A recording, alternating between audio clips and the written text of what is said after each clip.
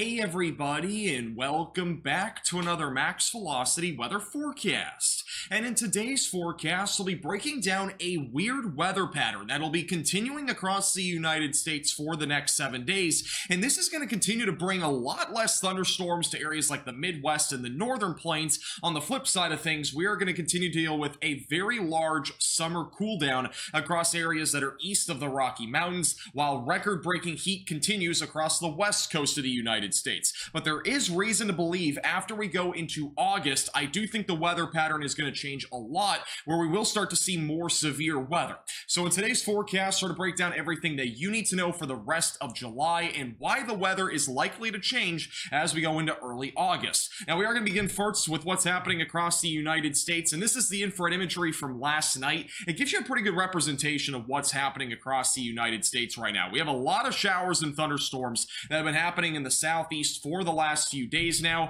Yesterday, a lot of that storm activity happened around South Carolina back into central Florida. Pretty stationary activity overall, nothing really organized by any means. It's pretty typical summertime activity, and a lot of this can be blamed just due to the pure amount of moisture that is surging out of the Gulf of Mexico. It is just so humid in the southeast and even back into the southern plains, which is leaving a lot of areas cooler than average for this time of the year as well. Back over in the Great Plains, pretty dry off to the north, but further south in areas like Oklahoma and Texas, we've been seeing a ton of rain in these areas, and actually Dallas-Fort Worth at the airport received a record-breaking 1.85 inches of rain yesterday, which is a daily record there, and we don't see rain like that often in the summertime in Texas, so something like this does not happen very frequently. Now, it does happen, it's just not something that we are accustomed to during the summer, which is keeping a lot of areas 5 to 10 degrees below average across almost the entire state of Texas. Now, the tropics are pretty quiet right now. We'll talk maybe a little bit more about that later in the forecast, but the tropics are still quiet.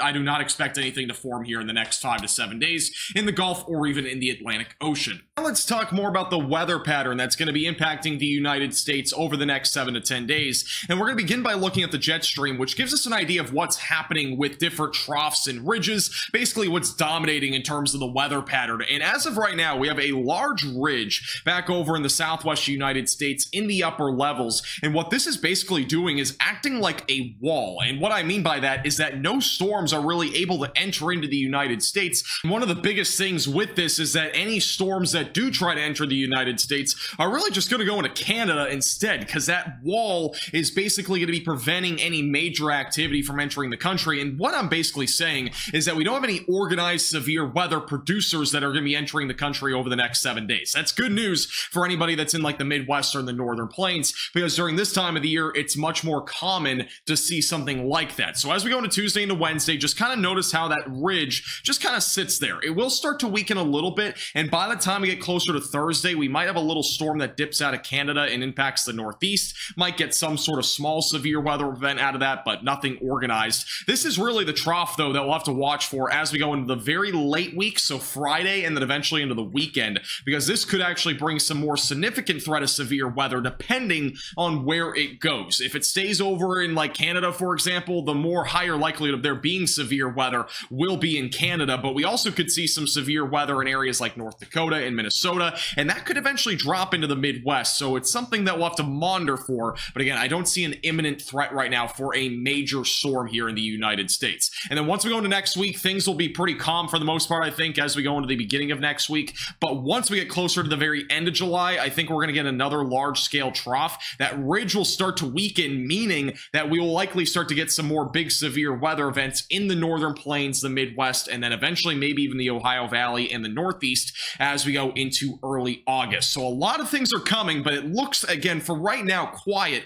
at least until the weekend. Let's talk a little bit more about that severe weather potential just in general over the next really 7 to 10 days. This is the instability, which is essentially storm fuel. We're not really going to have much of that. We could get like a little localized threat for severe weather today back over in Maryland, but nothing really looks, crazy there today. Maybe a very low tornado risk, wouldn't even rule that out. Once we go to Tuesday into Wednesday, there will continue to be a lot of storm fuel there in the Gulf Coast states and as well as in the southeast, like Florida, for example. So expect plenty of thunderstorms over the next really 7 days or so. We'll likely start to get a more organized threat of severe weather back up in Canada and as well as the Northern Plains as we go into Friday. Again, does not look to be anything really beyond wind, hail, and maybe an isolated tornado. And then by Saturday into Sunday, this will start to dive a bit further back down to the south into like the Midwest and the northern plains. We could eventually see some severe weather trickle down into areas like Illinois or Wisconsin by maybe Sunday or Monday. But again, I don't see anything that looks super concerning at this point. Nothing like what we saw at the derecho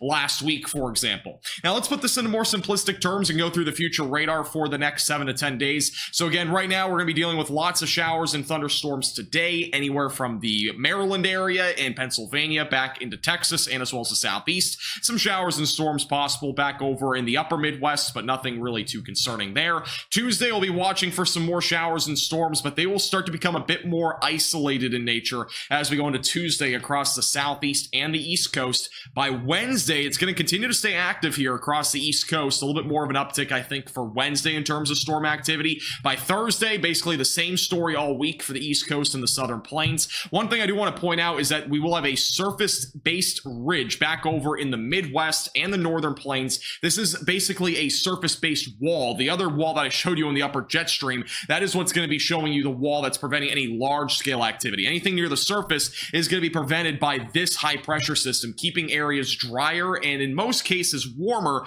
across areas like the Midwest. Then once we go into Friday into Saturday, that ridge is just going to continue to sit up there and it'll actually be dominating across the Northeast and the Midwest. This will prevent most storm activity near the surface probably until Saturday in the United States from that low pressure system in Canada. And then once we go into Sunday into Monday, we could see some scattered severe weather anywhere from like South and North Dakota back into areas like Wisconsin and maybe northern Michigan. But again, those specific details remain a bit uncertain since we are still talking about something that is about a week out from now. Now, the temperatures across the United States are going to really continue to stay where they are right now. I don't see any significant changes for the next really 5 days or so, as a cold air mass will continue to sit across the Midwest and the southern plains, with a warm air mass back over in the Southwest and as well as back through Canada, where we will be seeing the potential for record-breaking temperatures, especially in the northern plains by Thursday. One thing I do want to point out is back over in Boise, Idaho, we actually had a temperature of 108 degrees yesterday. That is just unbelievable for that area. Once we go on to Thursday into Friday, that warmer air will start to trickle into the Midwest, so be mindful of that. The temperatures will start to warm up a little bit by the weekend, and then once we go into next week, that warm air really starts to usher back into the northern plains and as well as the Northeast. On the flip side of things are going to continue to stay nice back over in the southern plains and the Southeast, or at least nice for this time of the year. It's not really that nice because it's just so humid and hot to begin with, but at least it'll be a little bit cooler than normal for this time of the year. Temperatures for today are going to still be in the 80s for most of the country, some 100s on the west coast. Once we go to Tuesday afternoon for high temperatures, again, just beautiful weather really across the Midwest and the Northeast. Even in the Southeast and the central and southern plains, I really don't have any complaints myself for this type of weather. Aside from the humidity, that's really going to be the kicker. Heat indices will be much higher, meaning that you will be sweating more as well. Once we go into Wednesday, it's again pretty much the same story all week long. We'll start to warm back up as we go into Friday across the northern and central plains, but it should be a pretty gradual increase of temperatures.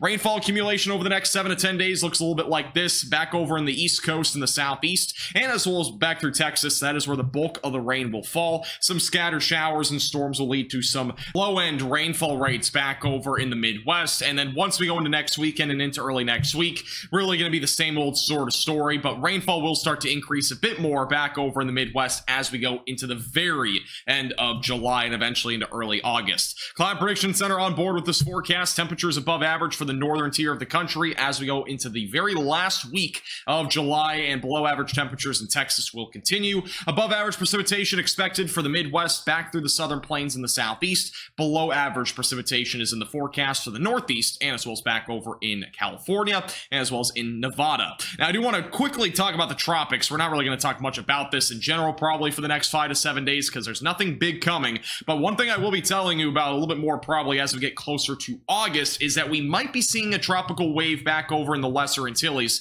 For the time being, we have this ridge that is going to be sitting back over to the north of the Lesser Antilles. This is what we call the Bermuda High, and this will end up steering some tropical waves into areas like the Lesser Antilles. Now, we have a lot of Saharan dust out there, so it's pretty dry, but I think as we get closer to around maybe Tuesday of next week, so around July 30th, we might have a tropical wave that's brewing, and if this can become more organized, we might get some sort of hurricane out of this or a tropical storm, but the odds of that right now are extremely low, and if this even happens, does remain very uncertain. So just stay tuned to the channel. We'll keep you posted with the latest if anything does change here or develops with it. I do want to to mention, by the way, this will probably be our only forecast for the next 4 to 5 days, unless something does change with the weather, meaning that there's some sort of big weather event happening. I don't see anything big really happening until at least maybe Friday or Saturday. So right now, next forecast scheduled for Friday, but we might have something this week. And the reason why is because I'm on vacation with Connor Croft for the next 4 days. We'll be at Disney World, so we're kind of relaxing, just kind of enjoying ourselves, as it's been a very busy, severe weather season. With that said, we will be back to the weather studio on Friday. But again, if something does come up that I need to make a video for, we'll have the studio with us, at least the mobile studio, so I'll be able to make a video if we need one. But at this point, does not look like we'll have to have one for the next really 4 or 5 days. So make sure you subscribe to the channel and like the video, and we'll keep you posted with the latest.